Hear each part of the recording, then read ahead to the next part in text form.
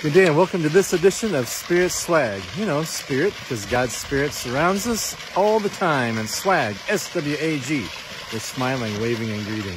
This is the International Peace Garden edition of Spirit Swag. I'm up in way north in North Dakota.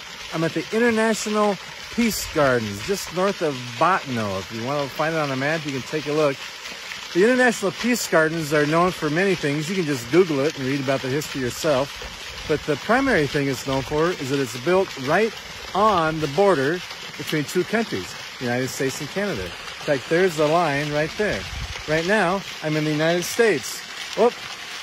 Right now, I'm in Canada. Whoop. I'm in the United States. Whoop. I'm in Canada.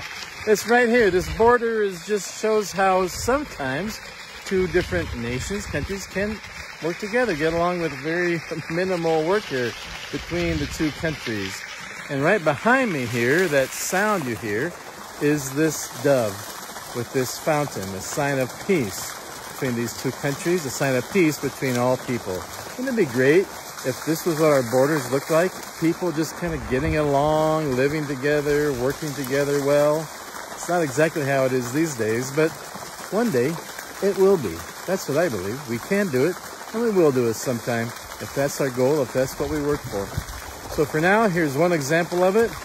This day is coming when all of us will get along together. But for now, we'll simply live in hope, aspirationally thinking ahead for all of us to live together in peace. That's what the International Peace Gardens are all about. See you again soon. Don't forget, stay calm, stay connected, and shine on.